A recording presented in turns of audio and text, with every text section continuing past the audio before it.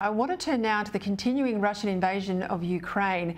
The scenes coming from major Ukrainian cities continues to shock, and the bravery of the Ukrainian people is astonishing.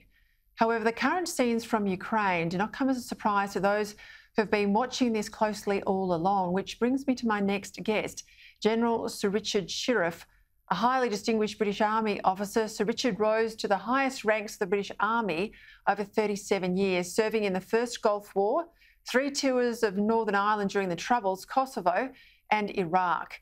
In 2011, after returning from Iraq, he was promoted as a commander of NATO's Allied Command Operation, serving as Deputy Supreme Allied Commander Europe, one of the highest ranking positions within NATO. In 2017, after retiring from the British Army, Sir Richard published his first book, War with Russia, an urgent warning from senior military, chronicling the rise of Putin's Russia. And based on his time in NATO, the book was framed as a fictional future history, but eerily predicted how war with Russia could erupt, and now has. As Russia has invaded, of course, Ukraine, many of his predictions and scenarios are sadly coming true. General Sir Richard Shirreff joins me now live from the United Kingdom. Sir Richard, we really appreciate your time here in Australia. You predicted that Russia would seek to invade a neighbouring country and try to, in part, recreate the old Soviet empire. You also said it wouldn't stop there. Given where we are tonight, what do you think are Putin's plans and goals? Well, firstly, it's good to be with you. This is a nightmare come true. Putin has made it very clear that he's looking to see the re-establishment of a Russian empire.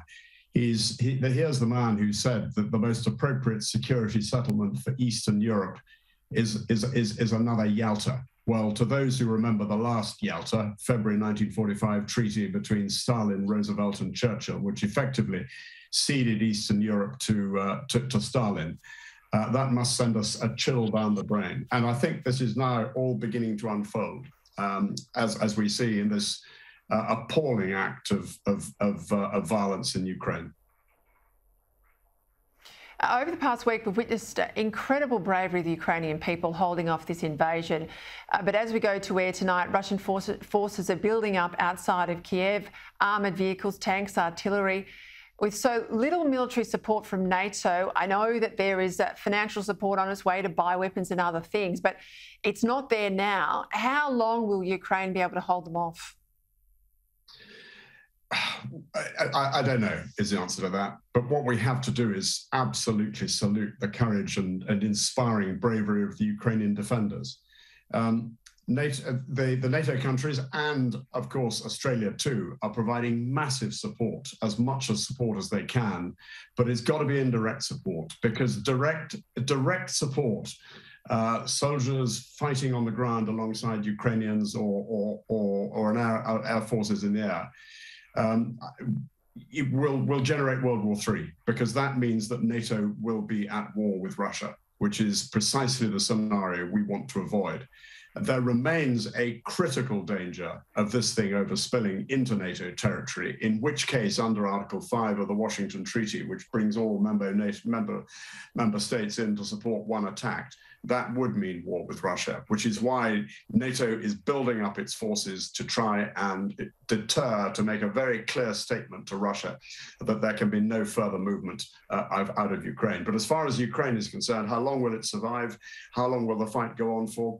We pray as long as possible. We have to hope for the best, and we have to hope that the support that the rest of the world can give Ukraine will ultimately lead to Ukrainian success, but it's a long shot. You've obviously fought in war zones, and you're now a military strategic expert. Give us a sense of how difficult it is or will be for Russia, even though it outmans and out-resources the Ukrainian army, to fight in these urban cities. That's not easy, is it? No, and fighting in built-up areas, fighting in cities is incredibly difficult. It sucks up enormous amounts of manpower and personnel. It's very, very heavy on casualties. And I'm afraid we're beginning to see this already now with the attacks on Kharkiv yesterday by artillery fire. And the worry is that as the Russians bog down, and let's be clear, This has not gone the Russians' way, largely because the Ukrainians, two things. One is because the Ukrainians have fought like tigers. And secondly, because the Russians have shown themselves, frankly, to be pretty incompetent. So as they bog down, they're not achieving their objectives as quickly as they want to. The worry is, and in fact, I'm afraid we're seeing it already, they will lash out with the indiscriminate use of artillery and other mass munitions, resulting in very heavy civilian and other casualties.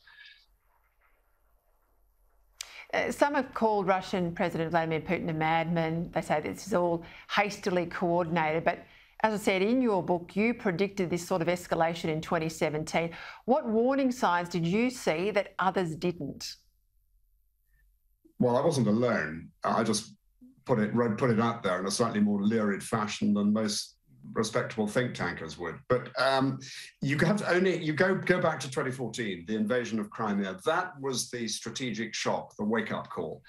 The time of that, shortly afterwards, when Crimea was admitted to the Russian Federation, Putin made a speech in the Kremlin in which all the sort of issues we're seeing now were laid out. He talked about the policy of containment of Russia. He talked about if you press the spring, it will push back. He talked about Kiev being the mother of Russian cities. He talked about the desire of Russians to bring all Russians under the banner of Mother Russia.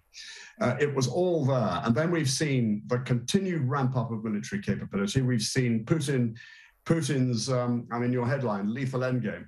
That his lethal approach, his lethal attacks, here 15 miles from where I'm living, the nerve agent attack in Salisbury. Here is a man for whom international rules, the rule of law, means absolutely nothing, and it was, I'm afraid, all too predictable. So this is genuinely a nightmare coming true. Just before we go, I've got to get your view on his comments over the weekend about nuclear weapons. Chilling. We need to be really worried by that. But equally, we must be strong. We must not blink. That is typical Putin, trying to bully, to intimidate, and to outface the opposition. Well, it's sobering commentary. Sir Richard, thank you very much for your time. There you go. You couldn't get a better expert than that, can you?